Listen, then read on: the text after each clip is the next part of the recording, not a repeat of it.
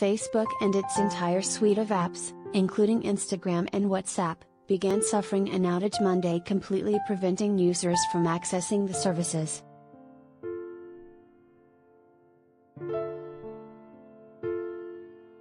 The sites went down 9 a.m. on the West Coast, where the company has its San Francisco Bay Area headquarters, and had not come back online more than 4 hours later, a stunningly long outage for one of the world's biggest tech giants.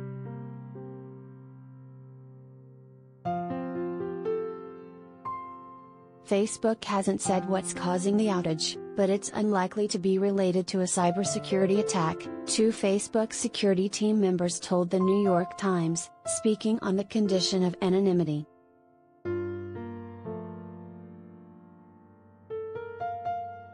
The company acknowledged the problem on Twitter. There's no word yet on when the services should go back online.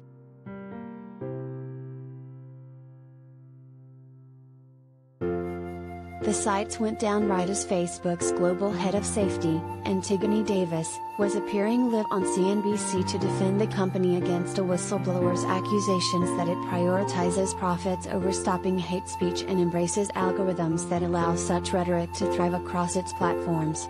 That whistleblower, Frances Haugen, a former Facebook employee, is scheduled to testify before a Senate subcommittee Tuesday in a hearing about protecting kids online.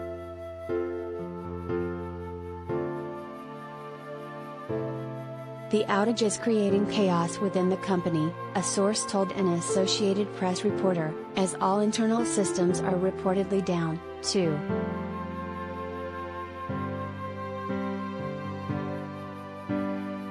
This is a developing story.